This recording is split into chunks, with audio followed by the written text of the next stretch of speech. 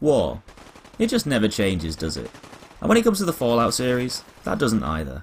Okay, maybe the first two look completely different to the new one, but what I'm really getting at here is that Fallout 4 is very similar to the third game we saw back in 2008 and New Vegas in 2010. But honestly, that's not a bad thing, not in the slightest. In fact, Fallout 4 feels like an upgraded, more well-rounded and slightly more polished step up from the past titles we bashed for hours on end. Straight from the start, you'll get to create your own character, reconstructing their face to make them look as heroic or goofy as you want, apply some basic attributes, and get the hang of the controls by wandering around your pad. You'll notice that it's 2077. The bombs haven't dropped yet, and everything's hunky-dory. But it doesn't take long until shit hits the fan and you're left dashing off to Vault 111, that conveniently happens to be at the bottom of your street. Fancy that. After singeing your eyebrows off in an atomic blast and probably crapping your pants at how much of a close call you just experienced, you're then sent off into the vault to become frozen in a cryogenic sleep chamber, where you'll slumber for around about 200 years or so. As it turns out, nasty people have shot your dearly beloved and taken Sean, your son, whilst you were trapped inside the pod, and you'll only be able to emerge again in the year 2287.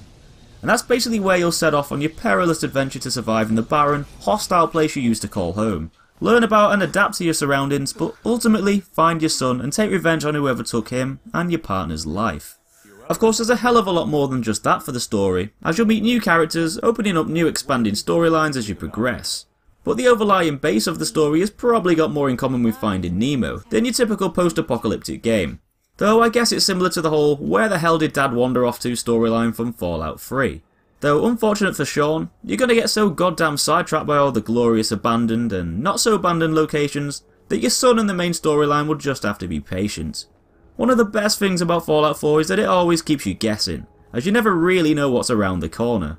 One minute you'll be risking your life helping out randomers to take out raiders who keep robbing their stuff, the next minute you'll be helping wasteland forces like the Brotherhood of Steel fend off feral ghouls, which are basically ugly, deformed and highly radiated people that like to slap you a lot.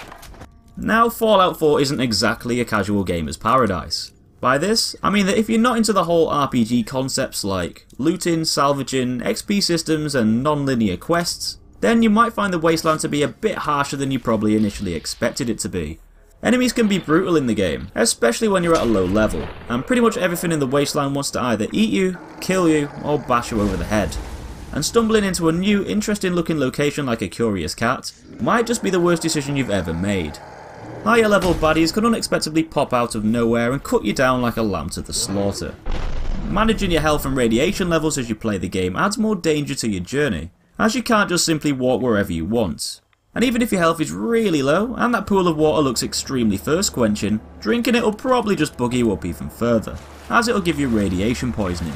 You'll need to take rads into consideration. Too many rads will make it harder to survive, as it lowers your maximum health, and because health can be hard to get as it is, radiation really isn't your best friend.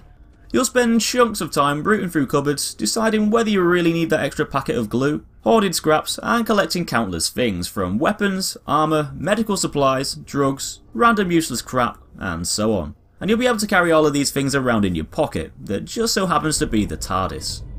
Fallout 4 is one of those games that can be both beautiful and a little bit shitty in the graphics department.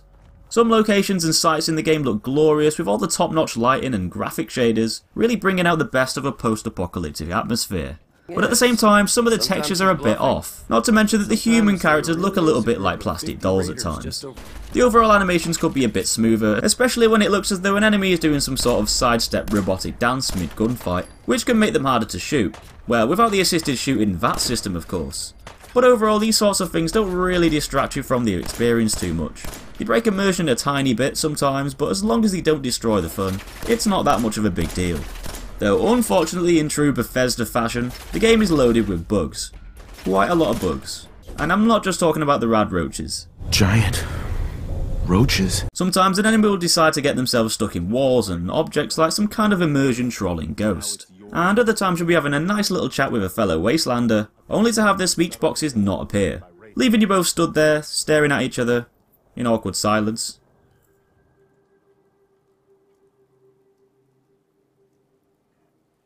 Though encountering glitches isn't really as common as in some of the past games, and most of the time you'll just breeze by without them even bothering you too much.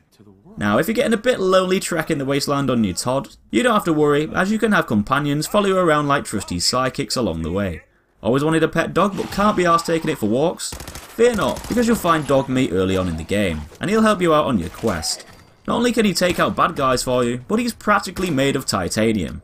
He won't die, and he'll just soak up those bullets like a fluffy sponge. It might not be realistic, but at least you'll always have some backup. Well, until you tell him to stay, and completely forget where he is, of course. Though if you fancy getting those creative juices flowing, you'll be glad to know that weapons can be upgraded, objects can be made from components, and you can even get all arty-farty and build your own swanky base from littered junk, and live like a wasteland king. Though if you're not a crafty person, none of this is key, and you can simply go about your own business playing how you want to play. Fallout 4 will have you saying things out loud like, "Oh, look at that two-headed deer. Why is this fly so consistent on killing me? And where the fuck did that mine come from?" But is the game worth it, you might be asking? Well, if you've ever played one of Bethesda's Fallout games before, or one of the Elder Scrolls games like Skyrim, then you kinda know what to expect already.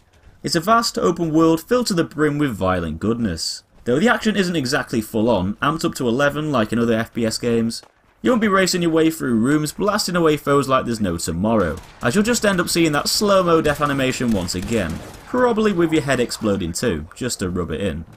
Fallout 4's action is a lot slower than other games, and taking out one enemy at a time is the way to play. Looting corpses and the environment for valuables after every encounter, and seeking out those ever so useful stimpaks which are quite literally a lifesaver. So it's all down to whether you're into RPG games and whether you have enough time to invest in the behemoth that is Fallout 4. There's a ton of content here, but if you don't have the time to take advantage of it, you probably won't even scratch the surface of just how great the game is. But fans of the franchise will be pleased to know that Fallout 4 is probably as good as everyone expected it to be, and it feels like a greater version of what we've already seen before. Maybe not a complete evolution, but enough to give us that much needed, time consuming sandbox exploring adventure that most of us have been waiting for God knows how long. So crack open a bottle of Nuka-Cola, chow down on some tasty fresh iguana bits, and make sure you put your phone on silent, because Fallout 4 has hit the shelves and is taking over the world like a radioactive pandemic. Prepare to put all your social activities on hold as you turn down family events and hope that your girlfriend doesn't leave you, or while you discover every last nook and cranny of the ruins of a foo bar Boston.